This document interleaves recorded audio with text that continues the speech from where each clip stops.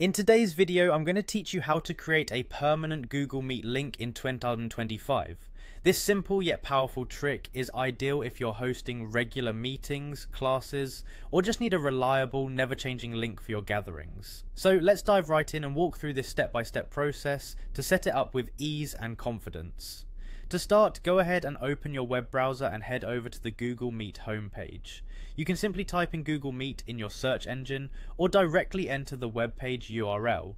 For those of you who are new, Google Meet is a widely utilized platform for virtual meetings, offering a seamless way to connect with others through video calls.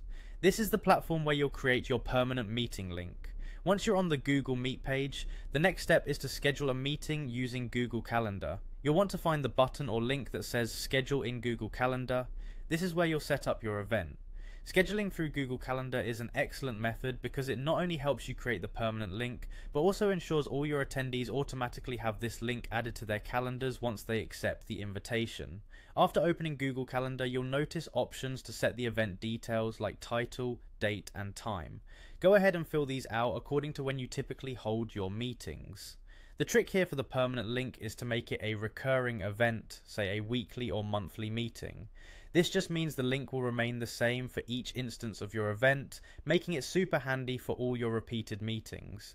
Next, within the event details, there's an option titled Adding Conferencing Details.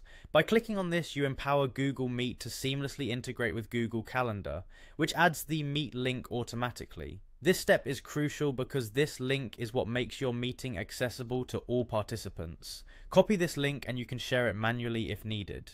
What's great about using this feature is that it minimizes the risk of any connectivity issues, as the link is generated by Google itself and attached to your recurring event. Now all you need to do is save your event. If you opted to make it a recurring one, ensure that your settings reflect your desired frequency, whether it's daily, weekly, or monthly. Once saved, each event reminder will include the Google Meet link, making it incredibly convenient for your attendees to join your meetings. Lastly, a quick tip: customize your meeting invitation with additional details, files, or links that your participants might need. This organized approach enhances the overall meeting experience. And there you have it, a simple step-by-step method to create a permanent Google Meet link that you can reuse time and time again. Thanks for joining me, and I hope this guide makes your Google Meet experience even smoother.